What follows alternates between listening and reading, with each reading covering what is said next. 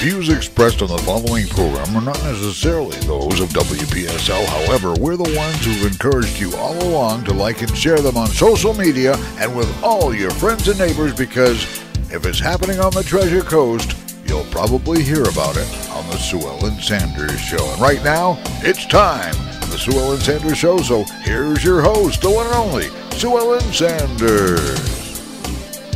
Welcome to the show, and we try to bring you information that is useful to you living on the Treasure Coast, and today is no different.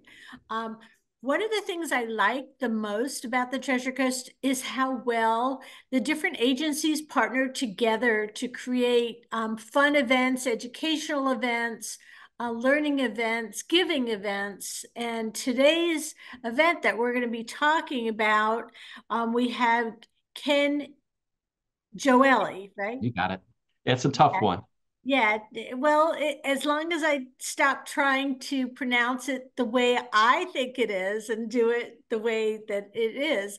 So Ken Gioeli is an extension agent with IFAS, and he is partnering with the Oxbow Eco Center to bring a special event to people on the Treasure Coast, and it's called BioBlitz. And also joining me for this show is Jake Sanders, who's going to be handling co-host duties, and he's collected a little bit of things that are going on across the Treasure Coast too. Thank you for having me. Yeah, thank you. First of all, Ken, what does an extension agent do? What don't we do? So a little bit about me and who I am and what I do here locally. I grew up in St. Lucie County. We moved here when I was a child back in 1984. So I grew up and went through school here, and I'm very familiar with St. Lucie County's natural systems. The beaches, I spent one too many hours, to be honest with you, on the beaches in my youth. And I'm very light-skinned and fair-skinned, so I've had more than my fair share of sunburns. But I've been stomping around the woods and the trails and the beaches of St. Lucie County for a very long time. So I had an interest in this. I had an interest in learning more and more.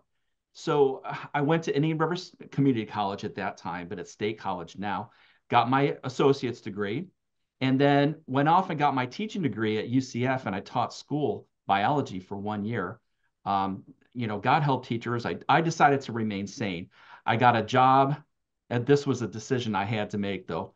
I got a job working for the University of Florida Extension locally here in Fort Pierce, and I earned my master's degree. So what an extension agent does is we are basically the front door for the University of Florida here locally. So each county in Florida, and we have 67 counties, and we also have some reservations where we have extension agents stationed. But each of the 67 counties in Florida has an extension office, and we have the ability to create programs, educational programs that are University of Florida research-based programs and help meet the needs of the community. Here in St. Lucie County, I do natural resources, the environmental work. I do more than my fair share of work with things such as water quality. I do work with pesticides, but not quite so much anymore. Invasive species. You might have noticed the agama, those red-headed lizards all over town. Yeah. 10, 15 years ago, those weren't here. So, I can remember I was calling them rainbow agama lizards for a while. And that's because we had students at the University of Florida that I was working with that actually had to do the research to figure out what they are. So now we know that they're not what we originally thought they were. So, we're here doing educational programs. I have colleagues that work in community resource development. They might be helping somebody that has debt problems or maybe some basic skills like using checkbooks and things like that. Credit cards are always an issue. We have somebody that works in our 4-H program, and John Ferguson, he's fairly new to our office, but we have a huge 4-H youth program here in St. Lucie County. Right. And, it's when I think of 4-H, and I was in 4-H when I was a kid, I remember, I think of 4-H as like the livestock folks, the people that raise the pigs and, the chickens or whatever, bunnies, whatever it might be. But we also have a lot of other things that are going on too. A lot of homeschool kids in our area are also in our 4-H program, and they use our UF research-based science information to get the kids trained and skilled. So we have that. We have people working in horticulture. Somebody is working with fruit crops, especially, citrus is one of those struggling industries right now, where we have researchers that are working very hard on coming up solutions to issues like greening and that, which is, harming our local industry. So we have an extension agent who works in those sort of issues. And then we have somebody that works in both urban and commercial horticulture. So, we're spread out all over. And then we also have Sea Grant agent. I don't want to forget our Sea Grant agent because he's working multi-county. So he works quite heavily in marine areas. So, so you do everything. Well, the thing is we try to, we're an agency that listens. And when we listen, and we have formal ways of listening through advisory committees and things like that, but we listen, and when we hear a need, then we create an educational program if it falls within the extension umbrella, so we don't help people with like dental issues and things like that.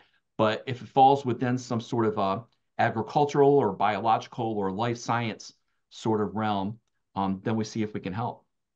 So those are the main categories, the life science, biological, and ag, because I thought it was straight up ag. I didn't realize that it was more than that.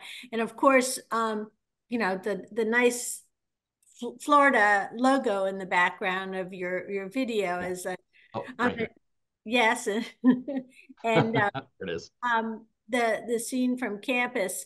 I'm a University of Florida journalism grad, and everyone in my family, has been all for the Gators for many different reasons. And we used to go back and find out about different things. Like a lot of times I would have Anita Neal come and talk about what was going on ag-wise and the programs and the summer camps that were offered for kids. That was Discovering Land and Sea.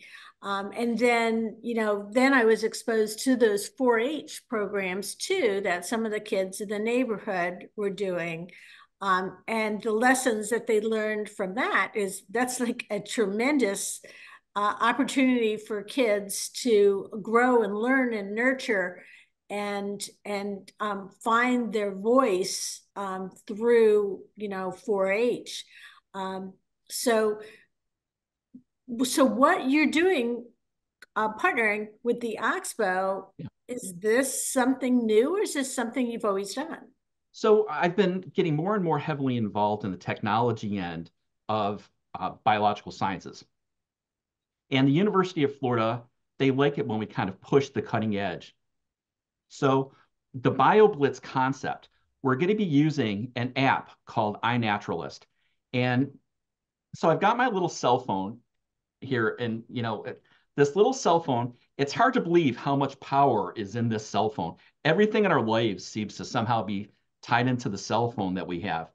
I was reading an article the other day about the Voyager spacecrafts. We've got 2 of them out in the farthest reaches. I think they've actually gone outside the solar system or getting ready to go outside the solar system. And they've been flying since the late 1970s. There's more power in my cell phone than there is in the computer systems in those robotic spacecraft millions of miles away. So we can use this power, we can empower citizens to use this to help learn about the environment. And there's an app called iNaturalist. We're going to be asking people to download that app, and I'm going to teach people how to use this during our program on February 1st at BioBlitz. The very first part of it is going to be an orientation. And when people log in to the iNaturalist project that we've created, it's the 2024 Oxbow Ecosystem BioBlitz. When people log into that and join the project, then every photo they take on site will have the geospatial coordinates associated with it. they upload it to the app, and it shows us exactly where it's going to be at Oxbow. So, people go, well, one of the questions we sometimes get, well, what if I don't know all the plants and animals? Well, that's fine. We really don't need you to know all the plants and animals. The only thing that we ask people to do is when they find the picture, when they take their pictures, either identify it as a plant or an animal. We've got That fungi. should be pretty basic. Yeah, it can be. But then we also have some people that are, the whizzes that get out there and they literally know every plant and animal. So I'm hoping that we can kind of not have so much hesitation with the identification of the plants and animals out there, because as part of the power of this, people will take the pictures using their cell phones. It gets uploaded automatically to the app once they join our project. The geospatial coordinates are located on the map, so we know exactly where it is that people have seen the plant or animal. Mm-hmm. And then we have people all over, anybody with internet access can find out about this project, join in from wherever they are. I've had people, I've got a class coming up. Somebody's taken the class from Toronto. We could have people all over the world, literally, with internet access, and they can help us do the identification. And they're called verifiers. So what they do is they see the observations popping up in iNaturalist, and then they'll chime in real fast, and it happens real fast. People will see it, they'll chime in real fast, and then they'll be able to help us do the ID. Usually it's a genus and species. People sometimes get worried about, as long as you know it's a plant or an animal, we're good with that. We can work with it. And we'll be able to get quite a few of those observations up to what we consider to be research grade. So basically, this power is going to allow us to take a biological inventory of the Oxbow's property. Wow. That's really like a crowdsourced trail guide kind It's of. exactly the crowdsourcing. And, the thing about it is the genus and species intimidate people. So, I could say Tillandsia recurvata. I will see people's eyes glaze over. They won't know what it is that I'm talking about. But if you can say ball moss, that's the same thing. But with iNaturalist, what we've noticed, some of these names, these common names, are kind of weird. So, they'll come up with some common name that we don't ever call it here in Florida. They might call it something completely different in Georgia or Pennsylvania or whatever. And as long as we can get it to the genus and species with the help of those verifiers, we're good. So can people like Jake download the app now and start to see what is like? Do they need practice? They need practice, but one thing I've done is I've created I don't want to overspeak on some of the terminology on this, but I've created a geofence around Oxbow. So what that means is that we're controlling the observations in iNaturalist. So I'm limiting it to plants and animals. I could tell fungi, I could put bacteria, fish only, whatever it might be. And I'm also putting it only within certain time frames. And I'm also putting it only within the parameters of the Oxbow's property. So anybody during the time frame of our program, of the event on the 1st, anybody who's on site can upload those photos and get those, get the inventory, the observations started. What is the purpose of doing this? Just to get a count? It's to get a count. It's to get citizens involved in this. Some people just want an excuse to go out and look at nature. I mean, Right. I'll be honest with you. I was out eating lunch in a parking lot at a local nature preserve, and I was sitting in my car listening to the radio, and the first thing that came to my mind is, why am I sitting in my car? It's 65 degrees out. It's beautiful, sunny. I need to get out of this car and go for a nature hike. So if we can get people out, getting the exercise, the fresh air, I think that's a good thing. Get people reconnected to Florida. So this is going to take place February 1st between 8:30 and 11:30 on Saturday morning? It's not a Saturday. It is, I believe it's a Friday. Okay. I would have to check on that. Yeah, we'll check on the date on that. So, but it's February 1st. It's a Thursday. It's February 1st. It's Thursday, February 1st. Okay. Well, that should encourage, especially some of the homeschool families, to come out there. is there an opportunity for kids to participate on field trips too there? Certainly. Yeah. Yep. And what they should do is they should just contact me. Yep. And I can work with our 4-H groups. So the one thing that's really important is they need to have access to a cell phone. Right. And, you know, kids, sometimes they have cell phones, but as long as they're with their parents, they can get out there and just take a bunch of pictures. That's basically what they're doing is they're taking a bunch of pictures. Some people have specific interests. Some people only want to see the butterflies out there and they'll follow butterflies all over the place. So that's great. But some people want to see everything. So the option is up to them. Well, I'm not sure exactly where we want to go next. I know there's a lot of different programs that IFAS does that you can talk about too. And then we could also talk about some of the different programs that take place at the Oxbow. So let's start with you, Ken, about some of the other programs. And I know, Jake, you have the information pulled up too. So if you have any questions you want to ask Ken about the programs, you said the different extension agents handle different types of programs. Yes, we have different audiences. My colleague Amir Rezazadeh, Dr. Amir Rezazadeh, he is a fruit crop specialist. So he would be tied into the local needs of the people raising citrus, or maybe they're doing mango production, or you know, whatever it might be. And so we have different audiences that we reach out to. So yes. And then the people that are handling marine life, then they do things that are specific. What are some of the programs that are coming up that people can participate in other than the Bio Blitz? Well, I actually have one other Bio Blitz that I'd like to plug You right do? now. Yeah, and Okay. this is not the only one. This is going to be a local one. Yeehaw Junction is not that far from us. And No. it's a 45-minute drive, maybe at the most, up the turnpike. And, you know, the University of Florida actually has a satellite location right there. Yeehaw Junction, you wouldn't realize it, but we have got something called the DeLuca Preserve, the UF DeLuca Preserve. And the story behind this is um, there were two people that started Subway Subs, okay? One of the people who started Subway Subs was the original owner, was Mr. DeLuca, owned the DeLuca Ranch. And he passed away, but he left the wife, his wife is still there. She's living nearby.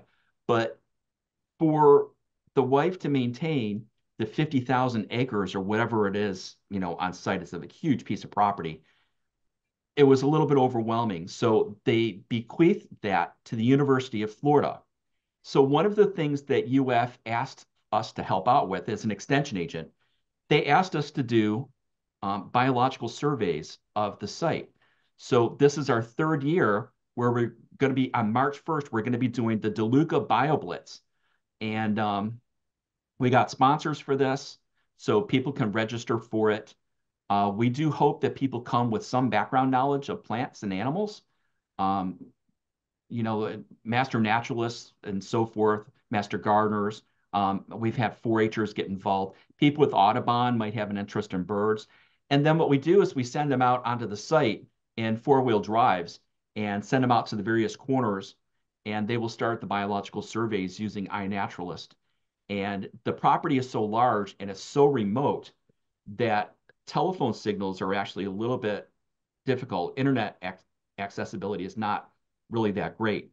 But what people can do is they can take photos using the iNaturalist app, take photos of the biological diversity out on site, and then when they're in someplace where they have Wi-Fi or where they're reconnected to the cell phone, all those photos get uploaded to iNaturalist.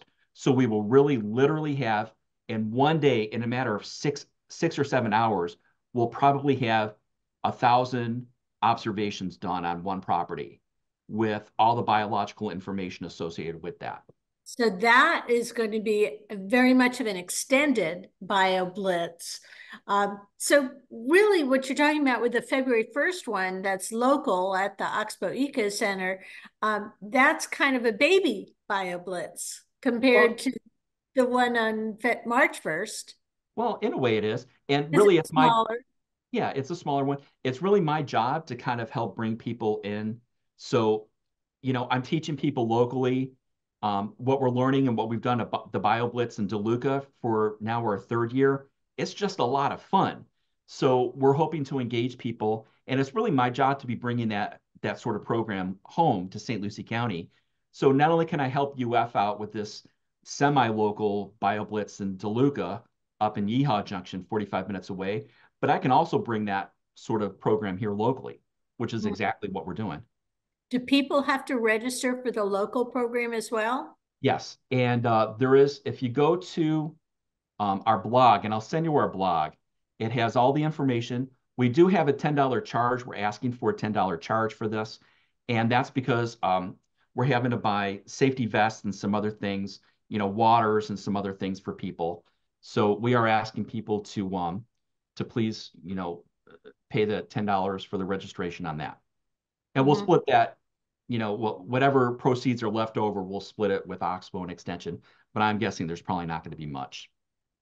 So what is the benefit to the people that will be part of the BioBlitz? I know you all are getting an inventory out of it. What can the people that are coming out, is it Kind of like real life Pokemon Go, right? It kind of is. And I mean, they're getting out there, they're learning about the plants and animals on site. So, more than likely, people are going to be kind of on their own, doing their own kind of observations, but they'll learn about the plants and animals, common names, genus, and species. I'm guessing that by the end of the day, they're probably going to be able to find out exactly what plants and animals are there for their own knowledge, their own self-improvement. So it's a little bit different way of teaching. Uh, as a teacher, I've got a formal teaching background. We learned about different ways of teaching and learning. And there's something we have called Bloom's taxonomy. So what we've learned through educational theory is that you can make a very enriched experience for somebody by getting them more and more engaged. If somebody is in a classroom passively learning, I could show 40 slides of plants and animals. Usually it's just one type of, either plants or animals. And research has shown that really only 3 or 4 of those things that I've taught people are actually absorbed and created permanent knowledge. If people take a role in getting out in the environment, seeing it, taking pictures of it, learning the genus and species, learning the common name, it's just a deeper, richer educational experience. And it contributes to biodiversity research, not only through the BioBlitz, the information that we collect, but it also goes into the BioBlitz database in general with iNaturalist. How many people, is there a limit to how many people that you can take at the Oxbow event? Well, we're aiming for about a dozen. So hopefully a dozen to 20. And, that'd be a nice, comfortable amount of people. And we'll see how it turns out, as far as, I've done these before. People sometimes don't really completely understand what they're getting into. They think it's going to be like a guided lecture where I'm going to point out every single plant along the way. It's kind of almost like a delayed educational experience. They're going to get out there. They're going to see all the plants and animals out there. They're going to be taking pictures. And then the crowdsourcing in the background, they're going to be getting all that information for later consumption. That's interesting. And, I relate to what you're talking about with the engaging during teaching, because even as an adult, we are so much like that too. Show me, don't tell me, is how I understand 60 years later. So I can understand how that works. We have something, an extension called Death by PowerPoint. I mean, it's true. It's awful. And, I sincerely appreciate teachers trying to teach people new information. But when you have PowerPoint slides that have 50 words on it, and you got 50 of those slides, people are not really, there's really very little engagement. So like you were saying, you really need to kind of learn by doing. Right. Jake, are you familiar enough with the Oxbow programs where you could speak to some of the Oxbow events that are coming up as well? I I know know you go I there know and they have regular kids events that are every Saturday. So every Saturday they do pop-up nature events at 12:30, and they do uh, feeding the critters at 1:30. So if you've got kids, they're free. There's no registration required. It's a really cool, fun opportunity. It's always fun to go out there, and I think one of the things that people that participate in your program, Ken, are going to find is it's a different visit every time you're there, depending on what the weather is, depending on what the weather was 2 days ago, depending on what time you show up. I've been there, I want to say probably somewhere between 400 and 500 times the last 2 years, right? And over the course of those times, I've seen gators, I've seen bobcats, I've seen wild hogs, I've seen, right, but not every time do I see every animal, like river otters and all the different things. It really is better. I can count on a single hand the number of times I've bumped into a wild hog, right? And that's always an experience. I have had Oh, feral hogs stand their ground against me in places like that. So, me too, with three dogs with me. it's anytime I go on any sort of nature hike, I always carry a good walking stick with me. And that's because I want to be able to put something between me and whatever might be on that trail. And I always try to make a little bit of noise out there. I don't ever want to walk up on a feral hog and kind of spook it. Um, it's better that they hear me and kind of get out of the way for me. So, I've been working with the Oxbow since they first opened all those years ago. I've been an extension agent since 1993, and I've been doing a lot of programs. I do bat detecting with them from time to time. So what that means is I will go out with groups of people at night, and it'll be hosted by the Oxbow, usually in October when we have Halloween in mind. And we'll use these little echolocation, these little sonar detectors that can hear the bats if they're within 60 feet of us. And so we'll just take people out on the nature trails listening for the bat echolocation, and it's always a hit. We always have a good time. But you're right, Jake. We don't always know if we're going to get bats. We don't always know exactly what kind of bats we're going to get. I I, think out of all the times I've been there, I've only seen the bats once. And that was I when hear the them. bat house went down. Yeah, well, the one time I was out there with the bat detector around the bat house, I didn't actually find a bat in it. I found a flying squirrel. So Really? we should rename it the Flying Squirrel House. Now that's something I have not seen yet. Yeah. uh, the um, the Bat House up in Gainesville, on the University of Florida campus, is something Three of that. them now. Oh, there are three of them now? Because I know that when people are visiting up there for whatever reason, you go at sundown at a certain time, and then you stand there and wait, and then you see all the bats go from point A to point B all together. Is that similar to what is going on with the bats in St. Lucie? No, our bats here behave a little bit differently.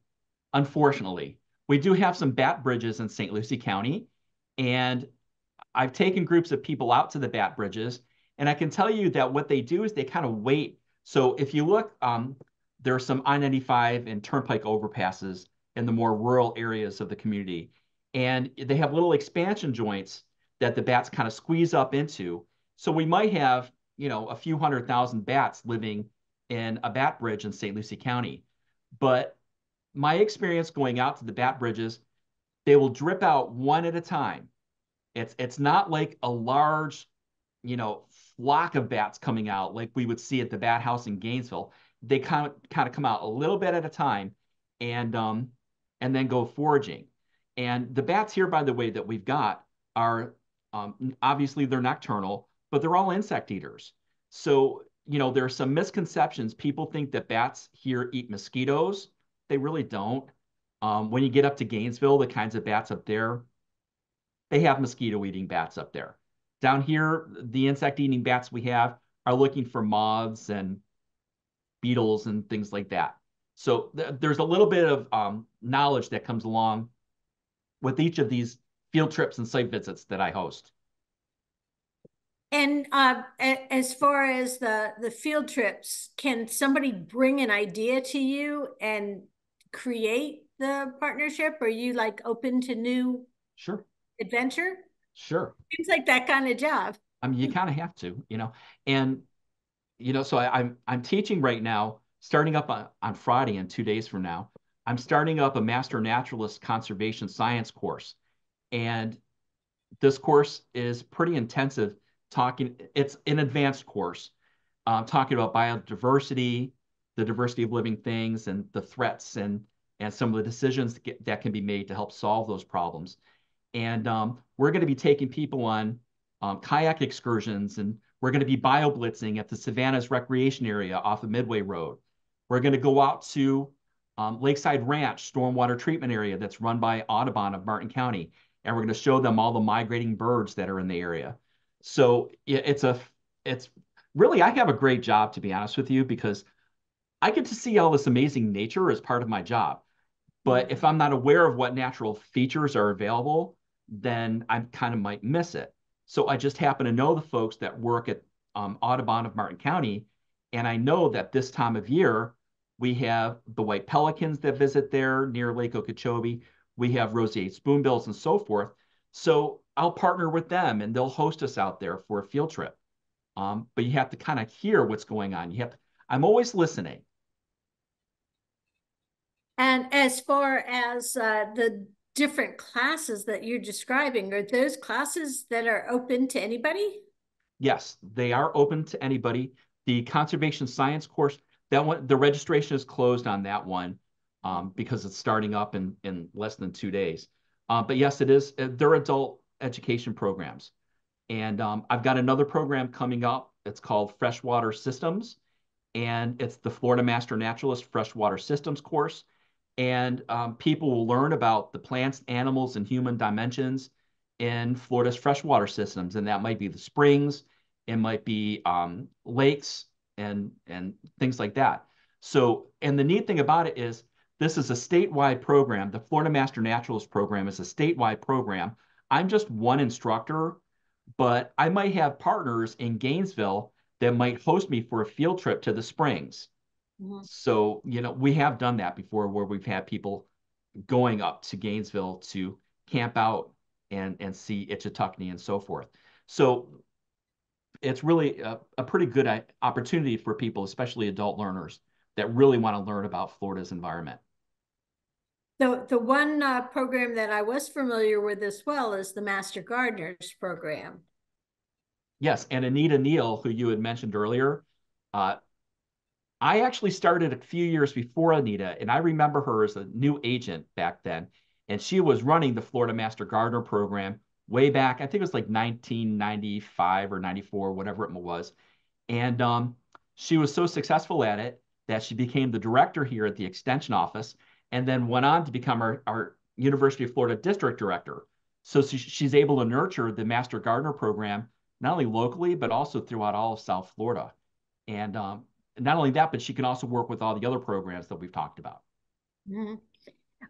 So tell us, if people want to find out more about what IFAS does, because it sounds like you've kind of got a finger in everything that is part of nature.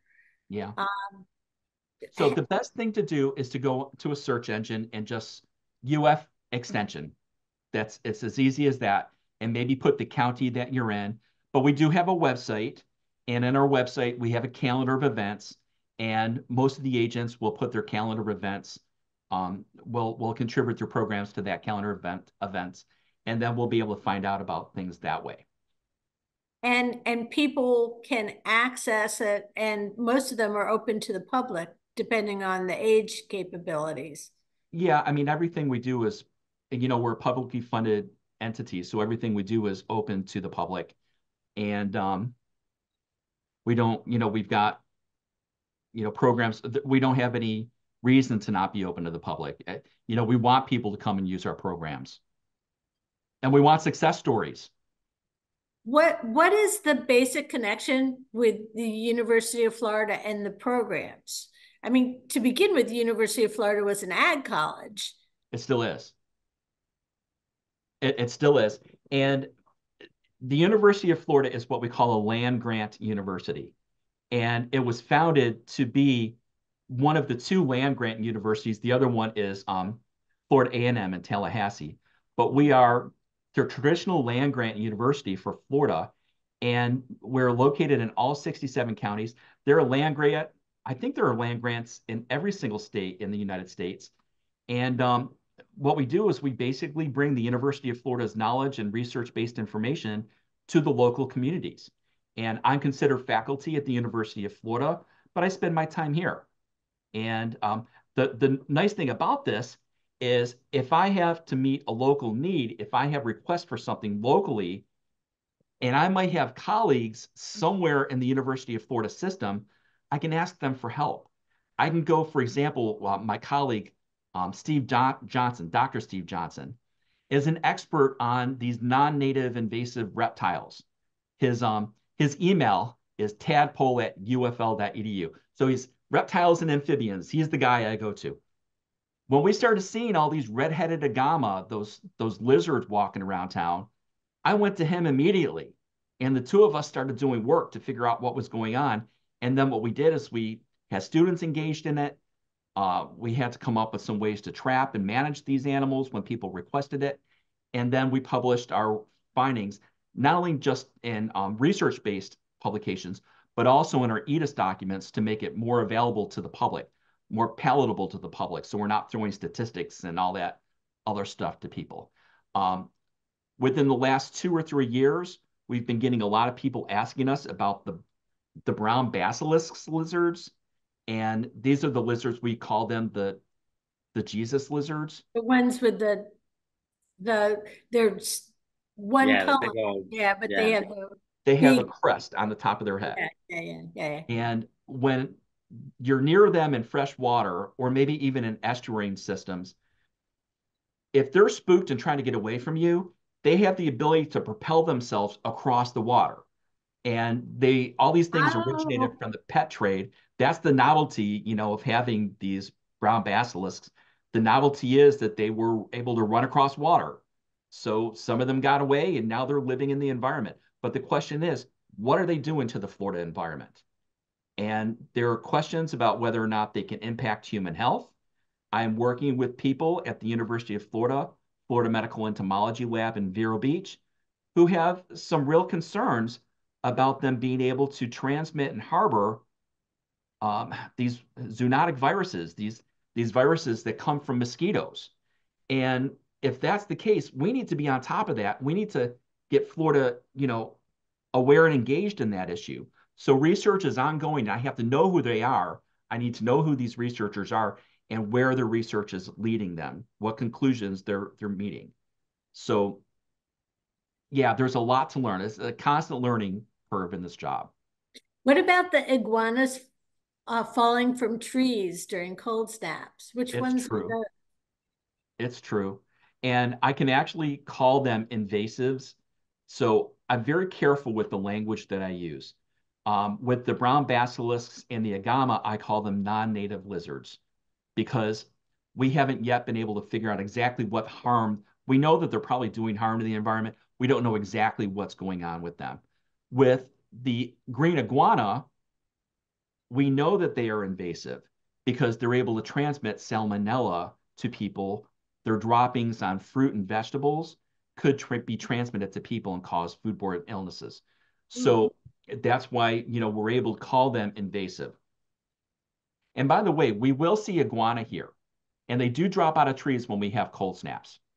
And there are brown iguanas and there are green iguanas. In St. Lucie County, by far what we have are green iguanas. And even if they look brown, they're green iguanas. It really, this is where the common names kind of throw people off. Did the colors change based on the season? No, not really. There are just some that have a brown color form to them. Sometimes they will shed their skin and, they'll get a little bit of a milky appearance to them. Sometimes they'll just look like their skin is sloughing off. But we have green iguanas, and then we have brown colored green iguanas, just like we have green anoles, which are our native anoles, those little lizards that are native. The green ones are the natives, but we have a brown color of the green anoles. Green ones. It's like, so if you're not a scientist and you don't study them, these differences may not be apparent to you, but it could affect your health. I mean, it could affect the future. Yes. And yeah, it may not affect your everyday life, but you end up with salmonella, or you end up with right, being sick because of some of these mosquito-borne illnesses, right? Yeah, that's exactly it. So, you know, the University of Florida, these researchers, the PhDs, I have a master's degree. I don't have a PhD. I have colleagues here at Extension that do have a PhD. They specialize in some very complicated research. I mean, I have one specialist that I work with that specializes in algae, and he has to know how to do genetic analysis and test for toxins in algae and see if genes are turned on and off. I don't have time to specialize in that, just that one topic. That's why when I come up with issues that need to be addressed locally, if somebody is having an algae issue, I can reach out to them for help. you have a specialist in all situations. And then you can reach out. So each county has Yes. extension agents and an extension office, but Yes. some agents cover more than one county. Correct. Our Sea Grant agent, Dr. Vincent Encomio, by the way, he works both in Martin County and in St. Lucie County, doing marine science and Sea Grant work. My colleague, Dr. Amir Rezazadeh, he's in St. Lucie and Indian River County, and he does work with fruit crops. Jake, you come from a non-scientific background, but you're very much into nature. Is this the kind of thing that you would go do? For You know, sure. I think this is something that really targets like a group. I right when the Pokemon Go craze was out there in the world, I was out there doing that. I did geocaching at one point with a friend, right? So I think if someone has an enjoyment of that type of thing, if you maybe don't know what you're getting into at the Oxbow, and this is a good like first way to go try it out, right? I think is a great answer, You know, right? it's interesting that you mentioned that Pokemon Go, that was out, was it like 5 years? It was pre-COVID. It was like 5 or 6 years. Oh, yeah, it was huge then. There's still a group of people that are out there doing it, right? So there have been some issues that have been brought to my attention that you might not be aware of. There have been people that created, what is it, a Poke Station, I think is what they might call it. At the space, and then they're trying to get there after hours, I'm sure. So what's happening is I've had reports of people doing like gopher tortoise burrows with, you know, active gopher tortoise burrows that have been turned into a Poke Station or whatever Oh they my call God. it. And so people will kind of swarm there all of a sudden and get all of that uploaded, and it creates a real disturbance. So yeah. Yeah, no, that one I'd probably report and deal with the folks from the the Google, right? Because I think they run it. Yeah. So February 1st is, we just have another minute or so. Sure. Sorry, our time got a little off today with a little bit of a rough start, but February 1st is the Bio Blitz that's at the Oxbow Eco, and it's a good introductory Bio Blitz for people who want to come and be part of the crowdsourcing the inventory of You got the language down. yeah. But you can look up the IFAS extension or the BioBlitz. The Oxbow Eco is located just across from the St. James Publix, right smack in the middle of St. Lucie County.